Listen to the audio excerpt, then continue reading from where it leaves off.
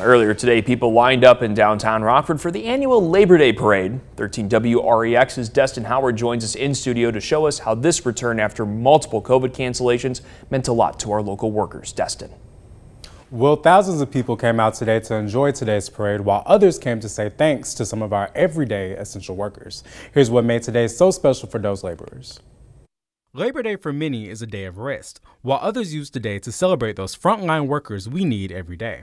The parade organizer says this event was envisioned with honoring those heroes. So this is to celebrate working people, to celebrate our local unions, all that they do for the community, just a day to give back. They can have free activities for their families. After years of being put off because of the pandemic, labor union members like Greg Harley say they are happy to pick up where they left off, representing for the community and their hard work day in and day out. So to have the men and women of labor get together after a 3-year hiatus has been nothing but terrific. Having organized labor represent this city and represent our community, it's been nothing but great to get together after. It's been since 2019 since we had a chance to do this. Harley says local unions have provided opportunities that might not always be readily available in the workplace. So, well, under collective bargaining agreements, there's no race gender gap, there's no gender wage gap, there's just everybody makes the same wage under the collective bargaining agreements, and so opportunities there for everybody, regardless of men, women, what skin color you are, or where you represent, or where you're from.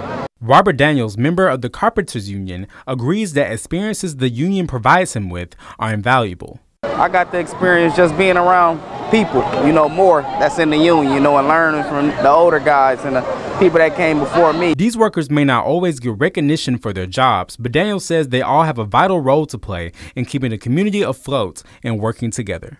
Everybody plays a role: carpenters, plumbers, pipe fitters, iron workers, whatever. We all have to play a role for the foundation and for the building to be what it needs, for the layout, So I look at it like if we all just come together like that in life, we'd be better off.